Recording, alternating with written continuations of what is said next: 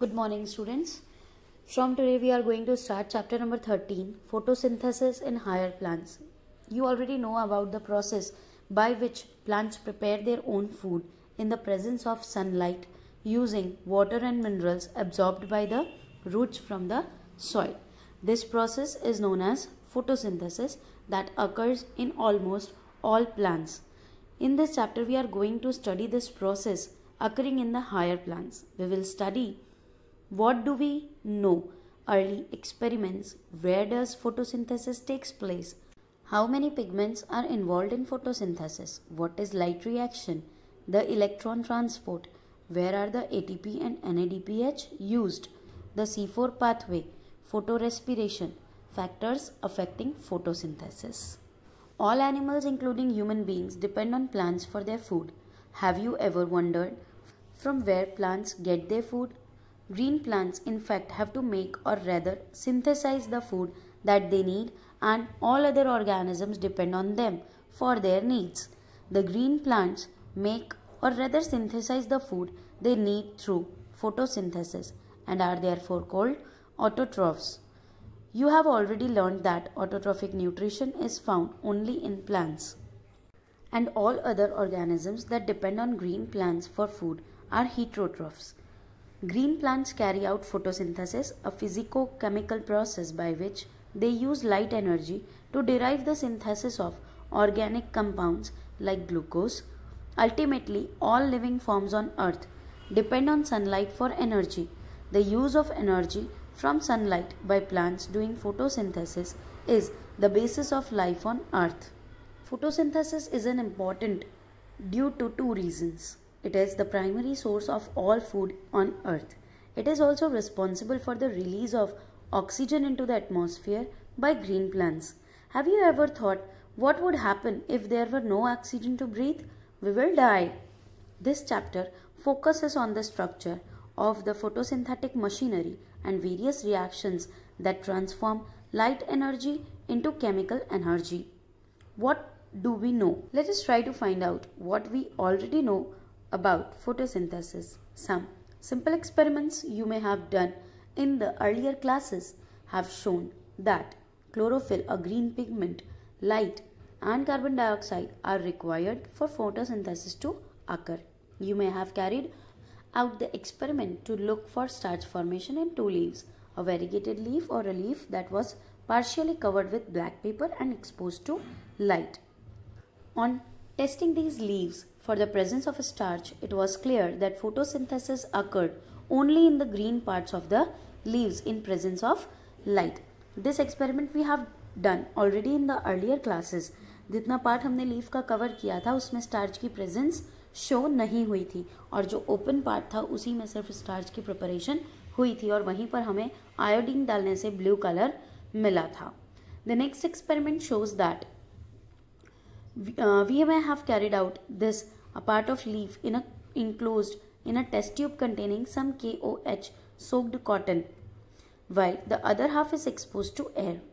The setup is then placed in light for some time. On testing for the presence of starch later in the two parts, we have found that the exposed part of leaf tested positive for starch, while the portion that was in the test tube was negative. This showed that CO2 was required for photosynthesis. Early experiments. It is interesting to learn about those simple experiments that led to gradual development in our understanding of photosynthesis. First experiment done by Joseph Priestley in 1770 performed a series of experiments that revealed the essential role of air in the growth of green plants. Priestley, you may recall, discovered oxygen in 1774. Priestley observed that a candle burning in a closed space, a bell jar, soon gets extinguished. Similarly, a mouse would not suffocate in a closed space. He concluded that a burning candle or an animal that breathed the air both somehow damaged the air, but when he placed a mint plant in the same bell jar, he found that the mouse stayed alive and the candle continued to burn.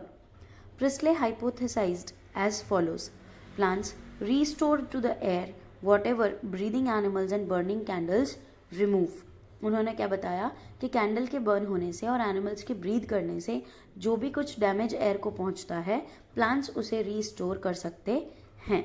Let us have a look on the experimental setup. In the first, jar is closed, candle is burning, mouse is alive. Soon the candle will be off and mouse will be dead. Then he placed a plant, and after placing the plant, both were in the same situation. Candle is still burning and mouse is still alive. So Priestley concluded that plant restores the air. Can you imagine how Priestley would have conducted the experiment using a candle and a plant? Remember, he would not need to rekindle the candle to test whether it burns after a few days. How many different ways can you think of to light the candle without disturbing the setup? Using a similar setup as the one used by Priestley, but by placing it once in the dark and once in the sunlight, Jen Ingenhousz showed that sunlight is essential to the plant processes, that somehow purifies the air fouled by the burning candles or breathing animals. Ingenhousz is in an elegant experiment with an aquatic plant showed that in bright sunlight small bubbles were formed around the green parts, while in dark they didn't. Later he identified these bubbles to be of oxygen. Hence he showed that it is the only green part of the plant that could release the oxygen during photosynthesis. It was not until about 1854 that Julius von Zech provided evidence for production of glucose when plants grow. Glucose is usually stored as starch. His later studies showed that the green substance in plants, that is chlorophyll, is located in special bodies called chloroplast within the plant's cell. He found that the green parts in the plant is where glucose is made, and that the glucose is usually stored as starch. Now consider these interesting experiments done by T.W. Engelmann. Using a prism, he split light into its spectral components. Prism पे जब light fall करती है तो एक spectra form होता है. It illuminated green alga, cladophora, placed in the suspension of aerobic bacteria. The bacteria were used to detect the sites of oxygen evolution.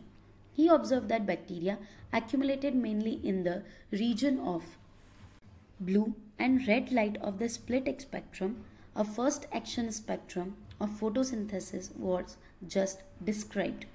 क्या show किया उन्होंने कि बैक्टीरिया की ग्रोथ जो है वो ब्लू और रेड में सबसे ज़्यादा है, क्योंकि वहाँ पर ऑक्सीजन का रिलीज सबसे ज़्यादा था due to the alga. It resembles roughly the absorption spectra of chlorophyll A and B, जो कि पिगमेंट क्लोरोफिल का एब्जॉर्प्शन स्पेक्ट्रा है. मतलब क्लोरोफिल उस लाइट को एब्जॉर्ब करते हैं. मतलब ये शो कर दिया उन्होंने कि chlorophyll is the pigment that absorbs the light. By the middle of the 19th century, the key features of the plant photosynthesis were known, namely that plants could use light energy to make carbohydrates from carbon dioxide and water. The empirical equation representing the total process of photosynthesis for oxygen evolving organism was then understood as carbon dioxide plus water in presence of light gives CH2O molecules plus oxygen. Here CH2 represents a carbohydrate, that may be a glucose, a 6 carbon sugar. In that case it will become C6H12 and O6, that is CH2O n times. If glucose is there, then the n will be equal to 6. A milestone contribution to the understanding of the photosynthesis was made by microbiologist Cornelius von Neil, who, based on his studies of purple and green bacteria, demonstrated that photosynthesis is essentially a light dependent reaction. उन्होंने ये prove कर दिया कि without light it is not possible. In this reaction, hydrogen forms a suitable oxidizable compound, reduces carbon dioxide to carbohydrates. This can be expressed by twice H2A plus carbon dioxide in presence of light, 2A plus CH2O, that represents carbohydrate, plus water. Here A can be anything. It can be oxygen, it can be sulfur. In green plants, H2O is the hydrogen donor and is oxidized to O2. Some organisms do not release oxygen during photosynthesis. When the H2 donor is H2S instead of hydrogen, in purple and green sulfur bacteria, sulfur or sulfate depending on organisms are there. They do not release oxygen, they release sulfur. Hence he inferred that oxygen evolved by the green plants come from H2O, not from carbon dioxide. This was later proved by using radioisotopic techniques.